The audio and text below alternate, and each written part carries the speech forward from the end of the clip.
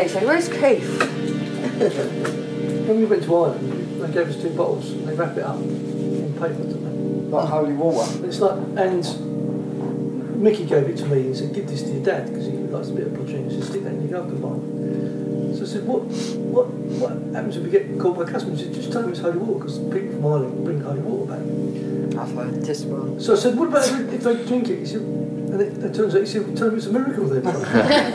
But they do believe in all that. I mean, there's another little treat by Maisie's, isn't there? Jim's house, it's part of a fairy loop within Ireland. If I lived there, I'd probably be going there and leaving things for them. I would. Yeah. I would. I'd go down there. It's just so fascinating. Yeah.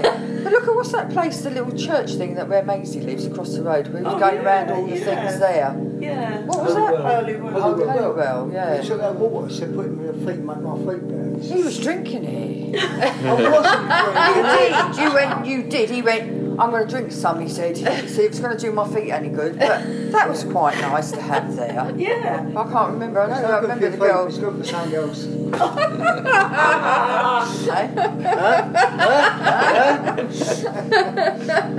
Can't have been that good then.